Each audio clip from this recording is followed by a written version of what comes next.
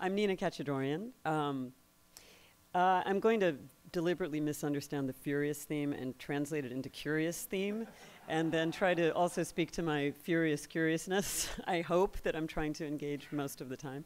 This is the cover of a book that accompanies a show that I just opened in Austin, Texas, which is a 30-year solo survey show that's just opened and is going to travel the next 2 years. And I want to tell you about 4 very boring projects because I'm very interested in boredom at the moment. This is an image from a project called Seat Assignment, where I make work while I'm stuck on airplanes using only what I find and taking the pictures only with my cell phone. I do a lot of things from my seat on the tray table. This is called Clock. Some of you may be familiar with these people. This is me having gone into the bathroom, having used what I find in there, dressing myself up to look like Flemish portraits. They were done on a very, very long flight to New Zealand in 2011. There are about 25 of them. And they've sort of had a weird viral life off on their own, running away from the rest of this project, which is mostly done in my seat, and mostly really are more about images like this, where I'm making landscapes using the snacks that get passed out, pretzels, green peas. That's from a series called Proposals for Public Sculpture, where I've taken the lemon wedge from my drink and tried to make this kind of corporate-looking thing. So it's about trying to improvise on my feet, trying to really believe there's always more there. Lately, my finger has become this character that kind of punctures the page. That's a sick finger, that's a friendly finger, that's a tsunami finger, maybe. And there is a lot of humor in a lot of what I'm making in these situations, but I think there is also a lot of anxiety, and I think that travel and airplanes are full of that, maybe more than ever recently. So this is also a place where some of these thoughts erupt. I think a lot about profiling, about racism on planes, about any number of too many examples we have recently for how these kinds of things play out in this moment of fear and paranoia and madness, I think that we're in the middle of. I also made a project that culminated this year at MoMA, for MoMA, which is about another one of my favorite boring subjects, which is dust. And it was really inspired by this location, which is a very dusty ledge up on a window overlooking the atrium in a gallery that's high up off the floor, and that ledge is very hard to clean because they have to get up on this giant lift to do that, and they can only do it a couple times a year. So here, Pete and Hector are collecting dust for me from that ledge. What I ended up making over about 2 years of time was an audio tour that has actually just been extended for 6 more months. It just closed, and then it just kind of continued. So you can go if you're curious. I interviewed a lot of people at MoMA who work in very different parts of the museum.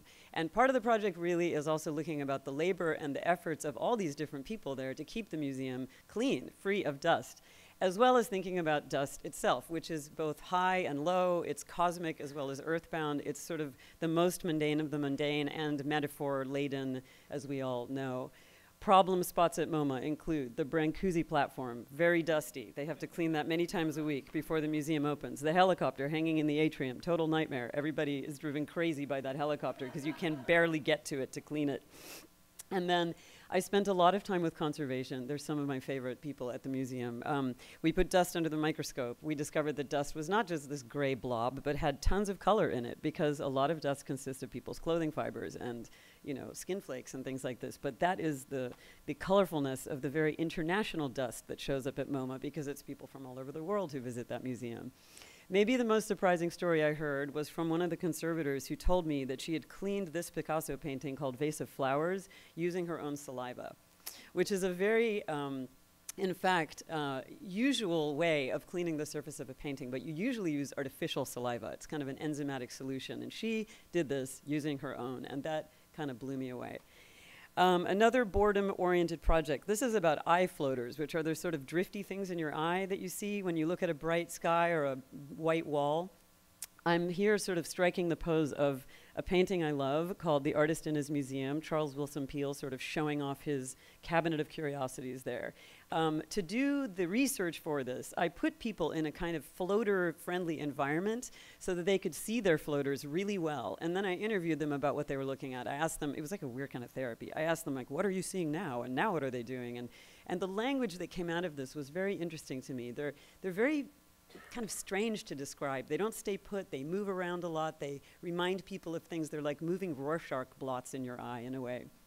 That's the Finnish project, where it's sort of lushly detailed with velvet curtains, and you sit down in front of this little lit opening and adjust your eyes, and eventually you hear a voiceover that I've done in my best fake masterpiece theater.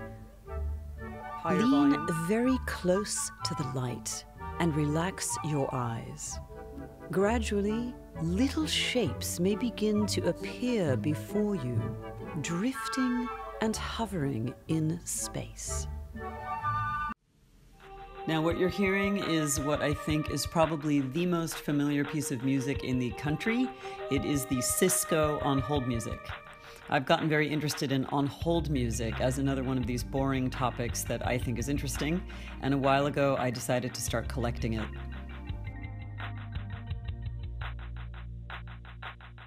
So I would Shazam with my phone every time I was on a landline to figure out what the song was, and then eventually generated this playlist based on all these different and more sources. Then I worked with two DJs, Julie Cavello, DJ Shaky, and DJ Stylus, my friend Gabriel Willow, to create an on-hold music dance party where we have chopped up and mixed samples like this one, which is one of the strangest ones I got from a place called Classic Auto Repair in Williamsburg.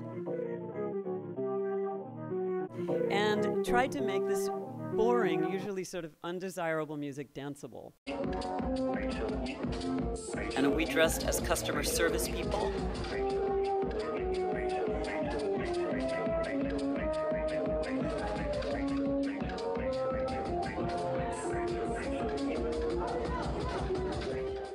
So we've done it twice. It was really a lot of fun, and I kind of want to do it here. So maybe we'll find a way. Thank you. That's it.